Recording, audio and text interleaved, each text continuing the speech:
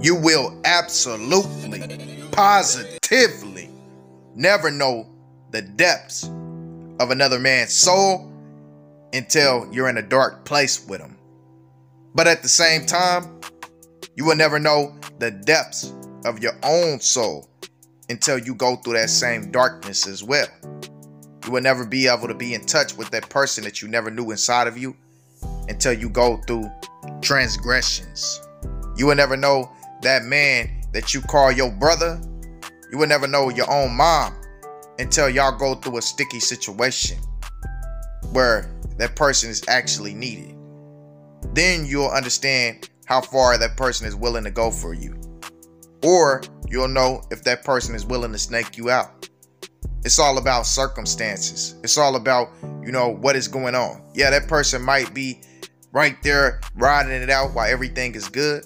But when the downfall comes and you in the gutter and you need that person, are they willing to stick it out?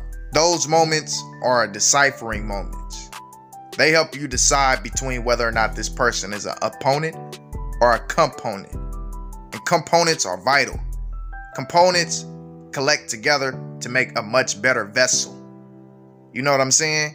So everybody that's around you, your team, and everything that you love, that you keep around daily, they got to be components. They got to help come together to create a better situation.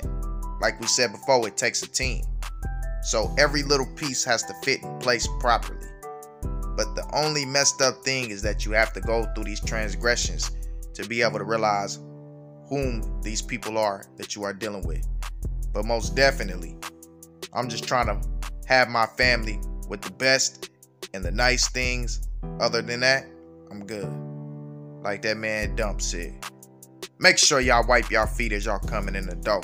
And if you haven't subscribed, you need to go do that, man. Ring that bell icon and show your boy some love. And with that being said, let's get to it. Believe it.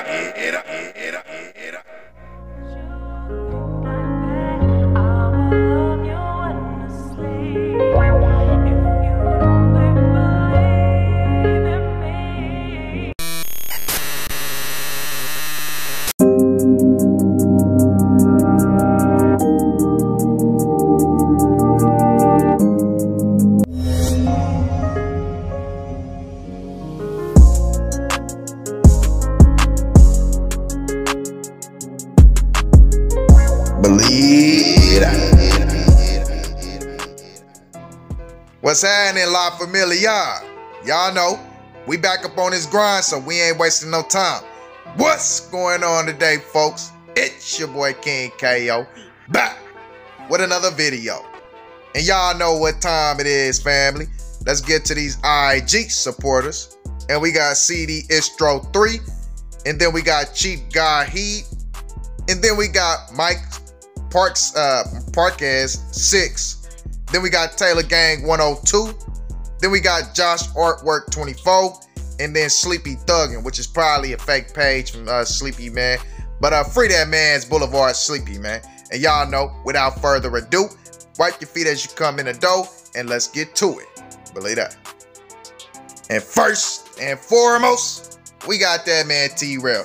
As he says, yeah, I'm starting to see who I'm important to. Detailing he got a problem behind closed doors. Then he says, my biggest problem is I think dudes got my same level of care, which is never the case. That's never the fact, man. You can't never, we know family, can't never put your faith in these dudes. Then he says, I'm just gonna let it go. And then he shows us, his basically his tour life, that EXO tour life, and how he just living in hotels. So y'all check it out. This is my mother life right here.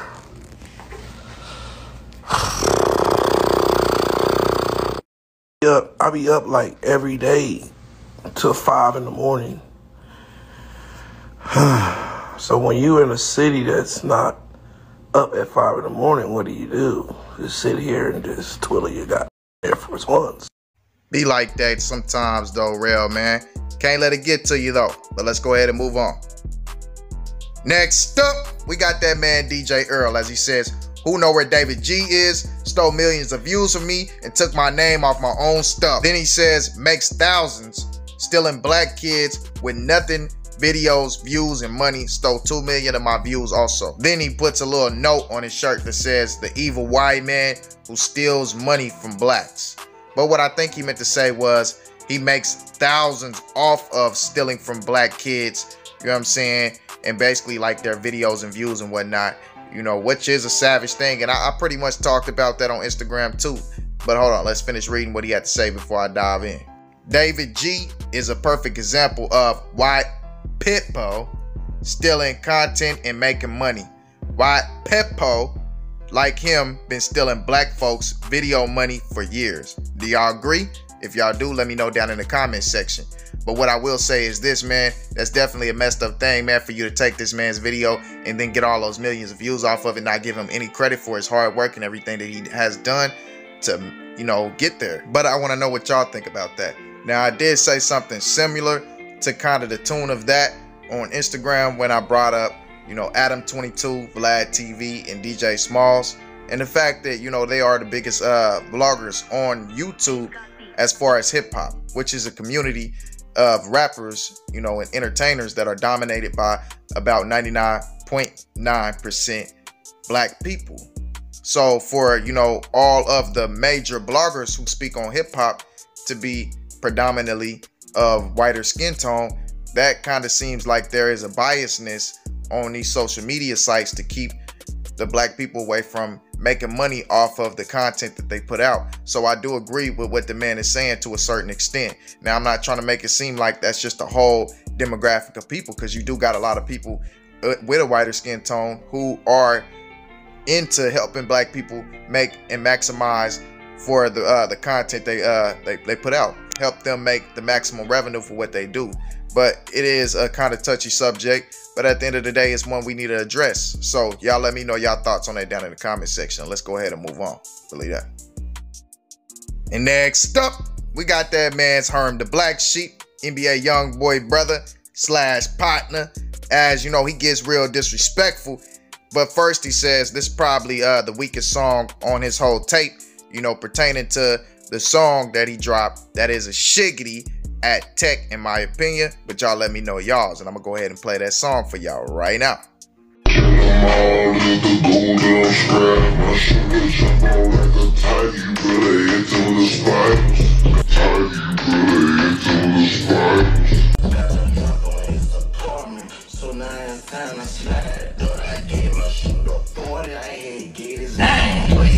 Your man's looking like a real Z-man right here. I said Z-man. YouTube, don't be tripping. Don't try to gas me up, man. For real, YouTube. Come on, don't do me in. But yeah, man, as y'all can see, he said you better ask your little spiders. You know, his team coming for that stretch gang. Better ask your little spiders, allegedly. But let's go ahead and move on to what TEC had to say, because to me, this was a response from TEC, and y'all let me know if y'all believe that it was a response as well. Check it out. TEC said, you ain't really trying to do that with the Z-man emoji. We're going to start saying Z-man, you know, because YouTube be on my bumper. And then he says, you just a clout Z-man. You know what I'm saying? So just know, man, when I say Z-man, y'all know what I'm talking about. That little word right there. Now, this was definitely a response, in my opinion, right after, you know, that man Herm, DaBlackSheep, uploaded that snippet and preview of his new song. TEC came out and said this. I'm sure he got whiff of it. They watch each other's page. They pay attention to each other. So yeah, man, that was definitely a shiggity, you know, to which TEC also went on, you know, to clean his jury and make a little snippet of his song on live as well. So y'all check this out. Always tell me when I'm wrong, never that you proud of me. Whenever I'm celebrated, you wear your fake smile for me. If all I feel is hate, then how the y'all love me? Always trying to build a case, but how the y'all judge me? Now, y'all let me know down in the comment section if y'all think that little message was a shiggity from TEC. Now let's move on. And next up, we got a music video from WhoGangDee, as WhoGangDee pretty much, you know, sent shiggities at Dusa, as well as them boys from Dixie, and really went at, you know, the whole TBG and everybody on that side within, you know, this new song that he just made called Brave, where he put the shiggity towards O-Block and them from NBA Youngboy in the front as the intro, and just ripped it off and went at everybody pretty much. You know, WhoGangDee was on 10s in this one, and I'm gonna go ahead and play a few of the shiggities for y'all right now. Check it out. They say he talking a song cause he feel like he wrong. We had that behind that chair, he couldn't open his mouth. We take it that. For those of you who couldn't understand him, he said we had that female dog crying in that cell, he couldn't open his mouth. You know, pretty much being disrespectful. You know, and the reason why I thought it was Dusa, because Dusa had a response. But before we go on to Dusa response, we are gonna see what else he said. He tryna catch him, boy, they tryna go make a play. That boy said he was somehow on his trail bad. I caught that old net lane, sending shots out and flash. For those of you who didn't understand what he said that boy trying to mess with something, that boy be down bad. He say he trying to mess with something. And Dusa responded that too. But I want to know who y'all think he talking about. Then he said he caught somebody on Old Nell Lane. You know what I'm saying? Allegedly, whatever. We know it's just rap. But one thing I do respect about Ben 10 too, though, is he always supporting his partners, man. Just like he was sitting up on Instagram supporting everything YB had going on, and share, you know, his plaques and whatnot. And then also share his baby mama's picture of him while being a child. So that's 100. But let's go ahead and play Dusa response, and y'all let me know what y'all think about it. Hey, look, you ain't never, ever in your life got a question in my with that. Yeah, when you go to sleep, with that. When you wake up in the morning and breathe, with that. And that's on game, with that. And that's on game, with that. So as y'all can see, Dusa response, I'm messing with that in every way possible. Ain't turning nothing down. Now y'all let me know if y'all think these two situations are correlated. In my opinion, they are. But Dusa also let us see the behind the scenes to his new song that's finna come out. You know, and I think that's kind of what WhoGangDee was talking about in the song as well. But let's check out these behind the scenes.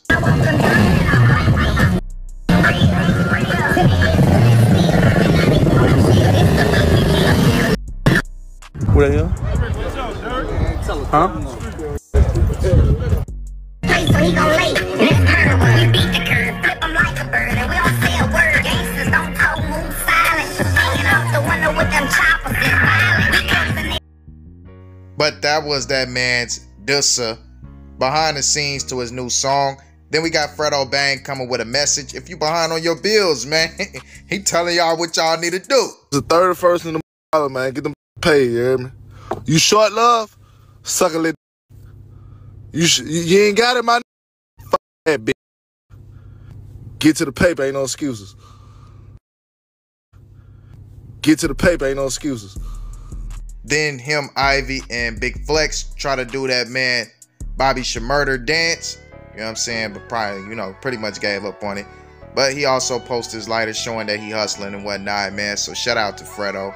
Then we got that man Lil Hurt as he sends a message to, you know, the people in his family trying to cross him. He said family be, you know what, mate, and cats too. That's why I don't mess with dudes, period. Shake my head. Right game, wrong dude. For real, for real. Yep, that's most definitely flat facts. But next up, man, we got that man NBA Youngboy and his team, and we definitely gonna dive into this one. I'm gonna give y'all my little thoughts on it and whatnot. So let's go ahead and listen to this news report. New at 5, rapper's Houston area home raided. Investigators seizing weapons and evidence. NBA Youngboy's Northwest Harris County home. 3 of his associates have been arrested as a result of that raid. Among them, crimes they are charged in the shooting of a man back in November. KPRC2's Taisha Walker has the details. That raid happened inside of this gated community. Neighbors tell us that SWAT teams prevented anyone from getting in or outside of these gates. Neighbors captured video SWAT teams with the Harris County Sheriff's Office raiding the Cypress home Tuesday belonging to rapper NBA Youngboy and his mother. We've never had them before, so it was a surprise. Especially when we found out we were in a perimeter. They told us to stay in the house. Neighbors say they were on lockdown for hours as SWAT brought out guns and other evidence connected to a shooting last November. Deputies tell us they arrested 3 men at the rapper's home in connection to that shooting 2 months ago that left a man with life-altering injuries. Carleon Gallion, Raymello Williams, and Daryl Brown are all facing charges. Deputies say that shooting started as an altercation between 2 men. At the time, deputies say 2 of the suspects left the scene. They were among those 3 arrested this week. Neither the rapper nor his mother were charged. We didn't know who they were when they moved in here, I don't know, a year or so ago, and very quiet, just normal people.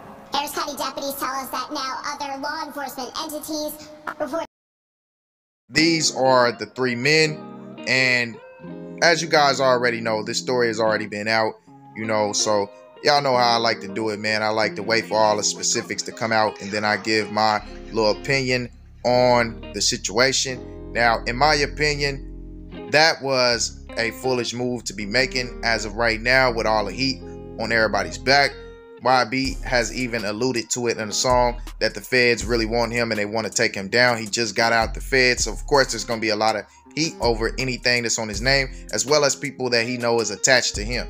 Now, if you're at his house, living at his house while he's currently not there, of course you are a regular everyday member and you're highly connected to him. So to be moving in this manner as of right now, that just states that you want to go away. That's not a smart way to be moving when you know you got so much heat over your back, and that does nothing but add more heat and flack onto YB. With you guys being at his house, it makes him look like he's running a criminal organization, and it makes it seem as though it would be a fair thing to slap kingpin charges on him. Of course, they're not going to get a jury of his peers. They're going to get a jury of people who are completely outside of the life and people who haven't really heard too much of his name. Well, they probably heard his name, but not his songs, not his music. They don't really know too much of what he speaks about. They're not connected to him in any type of way. They come from a different walk of life, and only thing they want to do is slap them cuffs on him and get him locked away because of what he represents. So if you guys are out here moving like that when knowing that there's so much heat on him, the only thing you're doing is being a liability to him. So if he decides at this point to get rid of you, it would be just. It would be something that is doing him a big favor. You're not making yourself an asset at this point. You're doing nothing but destroying him and potentially putting him in a position to where he could be locked away forever. At this point of him being the biggest rapper in the world, he is the one with the biggest spotlight on him, and he's the one that the police gonna target everywhere he goes. So that's just a foolish way to move and operate, in my opinion.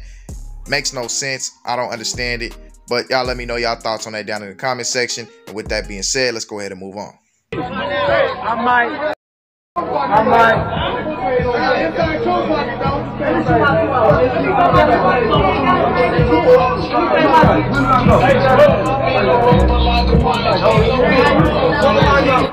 This is CEO Big 30's reaction, as well as Moneybagg Yo's reaction after the situation happened with his cousin, you know, Newski losing his life. Both of them reacted, and CEO Big 30 had a heartfelt message, man. It's really touching, man, and it really gets to you, you know, to see how he feels, man. This is his cousin that been around him his whole life, and to actually see him pass, I know it's got to be a situation that's breaking him down inside, as he stated throughout all of these different posts that he made, man. He made a lot of posts. He's been talking about him a whole lot, and what he stated was, my cousin, my everything, all I know since kindergarten, my go-to, man, role model, everything gone, killing me. This was my worst nightmare. It's killing me. I ain't been crushed like this, never. I never had this feeling, but you taught me well, and dudes can't touch us. But slippers goes, and I'll never see you again. That's what's killing me the most. You know me better than anybody. You know I ain't going. You know I'ma stand on that business. You know what I'm capable of doing. You know I ain't going. I'll never forget the promises we made each other before I let a dude ever play with your name. Like you ain't have the whole city scared. Like you want the biggest gangster I ever known. I'll die or risk it all for you. About you, I'm sick to my stomach making this post. Tired of crying. You know it's time. If you ain't gonna die with me, all ties you thought we had, cut. Go get some hearts. Go get some broken hearts. Yeah, I kind of messed that up while I was reading it. You know, that was the first time I really read it. But yeah, man, you know, a sad situation. He made even more posts, comments on it throughout these pictures, talking about he can't deal and he can't go on. But I say this, brother, you most definitely can go on. You can go on, man. You just gotta live in his honor, like you were saying in that, man. You gotta keep everything in his honor. Now, don't let it push you into doing nothing negative, even though that's where you want to go at this point, man. You know, you got a spotlight on you in the city. The police are expecting you to respond. They're expecting the body count to rise. And it might not even be somebody from the street who did this situation. It might be somebody with a lot of power who wants to poke and pick at you, you know, and make you derail your career. They already took Pooh Shiesty, so you're the remaining lone soldier out here trying to make it happen. Of course, y'all got Moneybagg Yo, but that's your big bruh. When we talking about the ones that you grew up with, like you stated in here, he was always with you, always had your back. You know, you the lone soldier now, man. So you got to be the one to think with a clear head. You can't just crash out, even though this makes you want to. You know, you got to be there for them babies, like you stating right here, man. His babies is your babies, y'all kids. You gonna take care of y'all kids, but how can you do that, man, if you are crashing out and getting racketeering charges and kingpin charges and all these different charges, you know, whenever the spotlight is so big on you right now, man? That's what is expected. It's expected for y'all to go ahead and burn each other down. It's expected for you to burn whoever you allege in your head that did this situation without actually knowing who actually did it, man. You know, just take a step back and think about your career and think about your kids and go harder for him. Push something for him. Start a foundation in his name. Do better in his name. Start something that can pull people away from going through this. Start, you know, something to motivate the next CEO Big 30, you know, to motivate the next Nusky, to motivate the next Pooh Shiesty, to motivate the next Moneybagg Yo, and help them, you know, have an alleyway into the majors to where they don't lose something they love and burn the whole city down, man. Because that's easy, man. Burning the city down is something easy, man. But the hard thing and the thing that'll really honor him is to open something that can change somebody else's life in his name and make his life live on. You know, how would it feel for you to start your own foundation that whenever they think of Nusky's name, it's thought of in an honorable manner? You know, sometimes as black men, we got to think outside the box because we think too easy for what's common. And that's how we are easily taken down. That's why these people have been beating us at war for decades, because we react too emotional. They allowed us and taught us to be too emotional by the things that we go through, but we got to learn to block those things out and move forward in a different manner. You know, that's one thing I'm working on is not snapping on, you know, everything I see when a man disrespect me on here, knowing that, you know, I can't get to him or whatever, man. It's just like, you know, sometimes you got to take a step back and be like, man, I'm not going to react in that manner because that's what expected of me. They expect me to do that. We make ourselves too predictable, and we got to stop all of that. But y'all let me know y'all thoughts on all this down in the comment section. Make sure you drop the RIP Nuskies as well. You know what I'm saying? And with that being said, make sure you like, comment, subscribe, ring that bell icon, show your boy some love. Y'all know what it is, man. And I will be back, you know, with all the bangers. I do got the Fat Tone and Mac Dre video coming out, so if y'all want to see that, make sure y'all drop that down in the comment section. Been working on that real hard here lately. You know what I'm saying? And yeah, man, if you haven't subscribed, make sure you subscribe and ring that bell icon. And with that being said, I'm out. Believe it.